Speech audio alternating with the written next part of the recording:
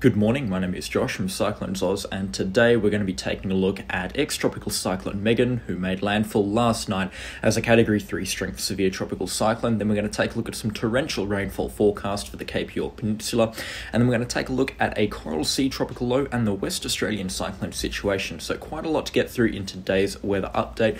Starting things off, of course, with tropical Cyclone Megan. You can see she is still blowing up some impressive convective activity over the Northern Territory as she moves deeper inland now below Category 1 status and weakening rapidly still, but looking fairly decent on the satellite imagery as well. You can see a lot of the inflow convection that has been surrounding the tropical cyclone is now also moving further inland and becoming more and more disconnected from the coastline, and the steady rainfall that we did see around Cairns yesterday, that's going to be replaced with more heavy and sporadic shower and thunderstorm activity over the next 24 hours, where, spoiler alert, up to 400 millimeters could fall across parts of the Daintree and Cairns area.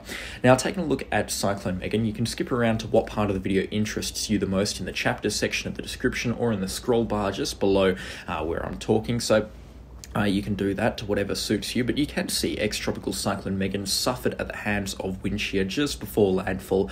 The structure was really stripped back to the bone, and that's why it was a weakening system upon its landfall. And I did highlight this as a possibility yesterday, and it certainly did happen in all of its glory, and that's why the system wasn't a Category 4 strength storm, as some might have predicted as it made landfall, and it was more sort of a weaker Category 3 strength tropical cyclone. Still, though, making landfall with winds of 115 kilometers an hour sustained, with wind gusts higher to 155 kilometers an hour on Centre Island, which wouldn't have been the strongest that the storm had to offer, so certainly still a Category 3 strength severe tropical cyclone. Now, over the next 24 to 48 hours, it will continue to dump quite a significant amount of rainfall over parts of the Northern Territory. It is still a slow-moving system, but it's a lot further inland than initially thought, so it's not going to have access to the moisture that's in the Gulf of Carpentaria as much so as it would have if it was closer to the coastline. Still, though, throughout the course of today, areas between Burralula, Elliot and Corella Creek, I know it's an incredibly remote part of Australia, but for cattle stations in that area or gold mines in that area, certainly do have the potential to receive up to 300 millimeters throughout the course of the next 24 hours. And then there's significant 100 to 200 millimeter totals will persist throughout Wednesday and into Thursday into communities such as Docker River, Tennant Creek and Wave Hill, that sort of area. Some very significant rainfall totals, that's for sure. We could be seeing some accumulations, peak accumulations. As I said, you're talking about 300 millimeters in the worst case scenario, and maybe widespread 150 to 200 millimeters for the remainder of parts of the central Northern Territory. Nothing too crazy, but again, it is still some very significant rainfall and will cause some flash flooding and maybe even some riverine flooding across central Australia as well. The storm is also expected to double back by around Friday and Saturday. It's going to be quite slow moving, or its remnant energy will be very slow moving over the Northern Territory, and it will promote a lot of thunderstorm activity towards the end of this week and into this weekend before it moves, or this thunderstorm activity looks like it's going to move towards South Australia and New South Wales, and it could spark a bit of a thunderstorm event across parts of Queensland, South Australia and maybe into New South Wales as well. That was certainly what was on the forecast yesterday, not so much today. I think the axis is still a little bit more fond of that situation, maybe not by the looks of things, but nonetheless, still, Central Australia could receive a drenching from the remnants of this tropical cyclone. We're talking up to 400 millimeters in a worst case scenario, but it's probably going to be more so widespread, 200 to 300 millimeters, or at least above 100 millimeters across a lot of the Northern Territory from thunderstorms after around Thursday also. The closer you get to the Gulf of Carpentaria coastline, the more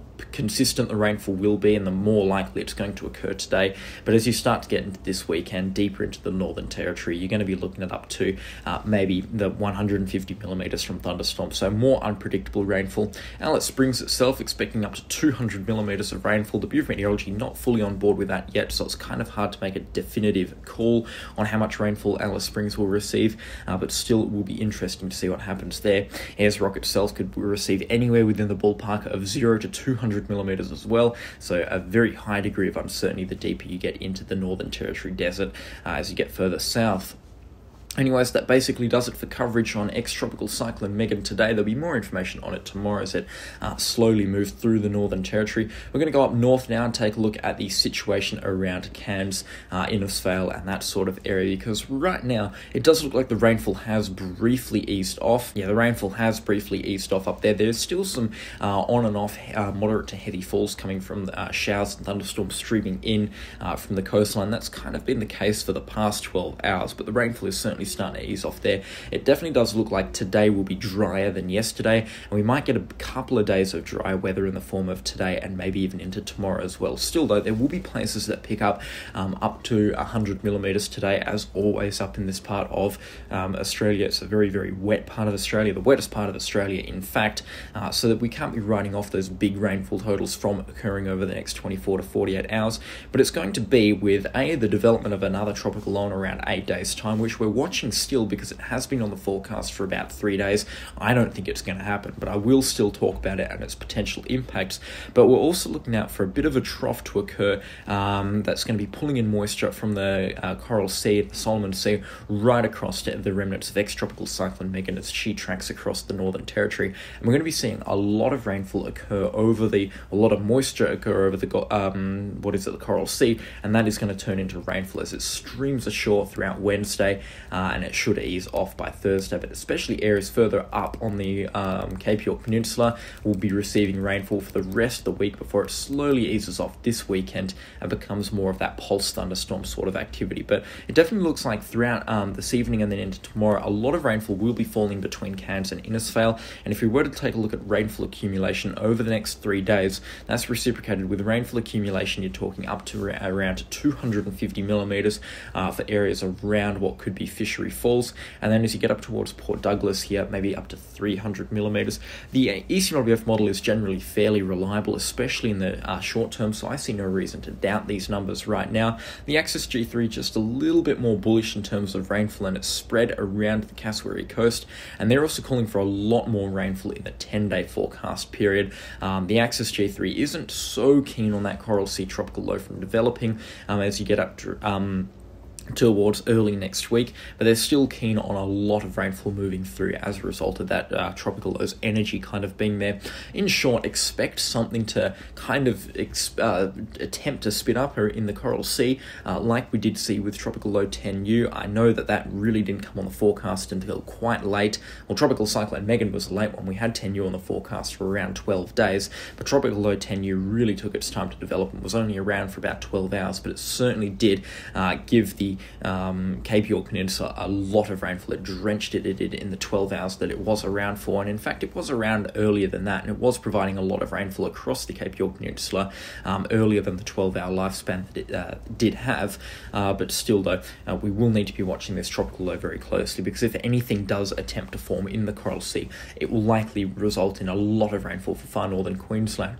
And let's just take a look at this potential system right now on the ECMWF forecast model as we start to get into Sunday, what's that, the 24th of March. You can already see a textbook sort of tropical low pattern starting to develop, with the winds starting to swirl around the southern side of the system and tighten themselves up just off the Queensland coastline, and that happens more evidently through Wednesday when we start to see the monsoon kind of pick up across Papua New Guinea. It's really, really weak at this time.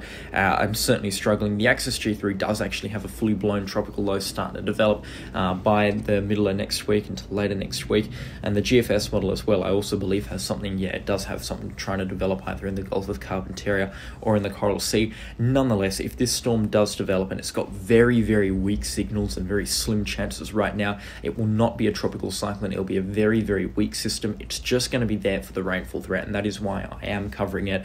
The chances that I would give this system developing right now would probably be at around 20% of becoming a tropical low.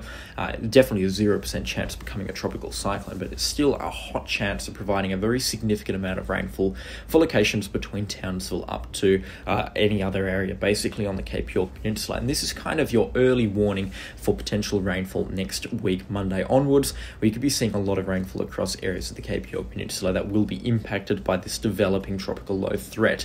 The fact that the GFS does actually have something spinning off by next Thursday in the Gulf of Carpentaria and spinning itself up quite nicely, actually, by the looks of things, or it's actually up here near Thursday Island at this point, means means that we'll have to be watching the Coral Sea and the Gulf of Carpentaria very closely over the coming couple of days and see what happens towards Easter.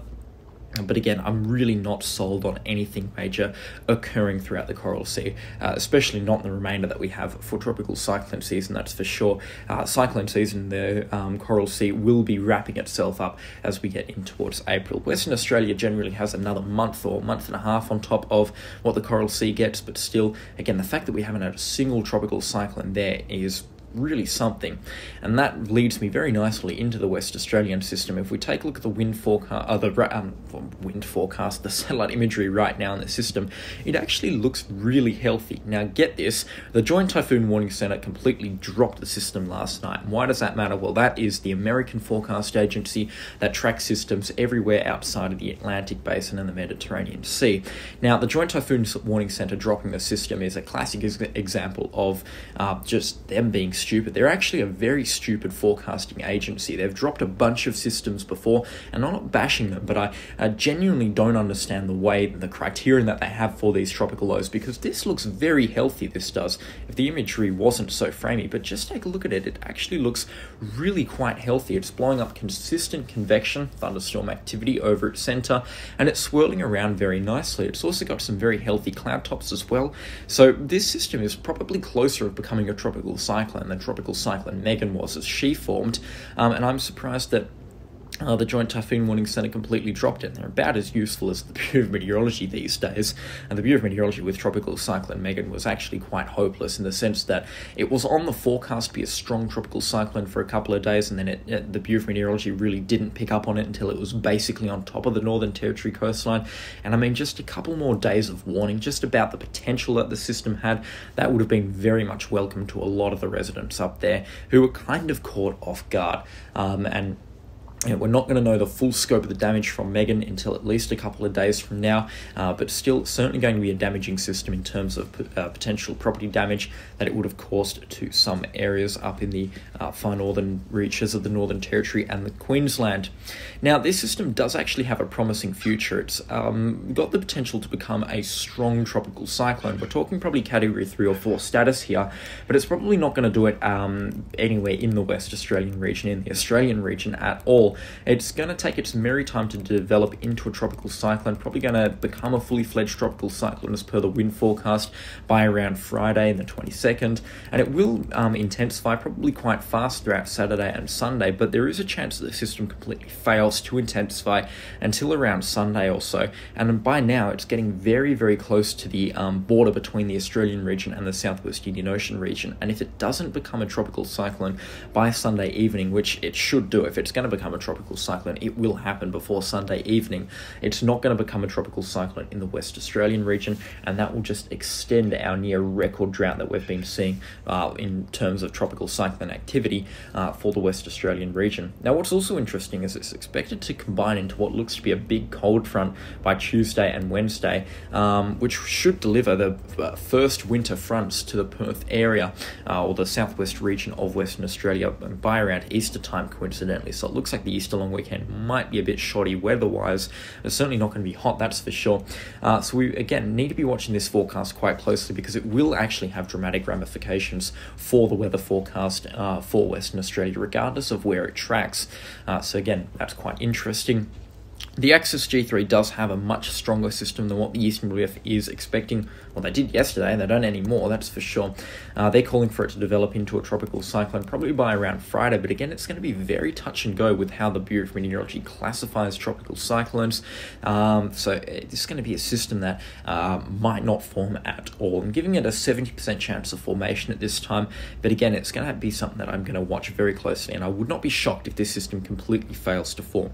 There will be plenty more coverage on this system over the coming couple of days, plus the Coral Sea storm as well, and also the remnants of ex-tropical cyclone Megan and what she does. That basically does it for this morning's weather update. I would like to give a special shout out to the channel sponsors, their names on the screen right now. Thank you guys, your support greatly Appreciated, that's for sure. If there's any questions or comments regarding the state of the climate right now, leave them in the comment section down below. If you've got weather reports for your location, also leave them in the comment section down below. I've noticed that 90% of my viewership is not subscribed, so if you could subscribe and really bump that number up, that would be fantastic. I know this channel really isn't about growth, it is about getting the weather out there, but I do really appreciate the support and all of the nice words that I read every single day, so I do want to thank you guys very, very much. Thank you for the recent support on the channel, of course, as well. You'll be watching these systems over the coming couple of days, seeing what they do, seeing what they mean for the Australian coastlines, and seeing what weather impacts they're going to be bringing to the audience over the coming week to 10 days. Thank you so much for watching, and I'll catch you all in the next storm. Goodbye.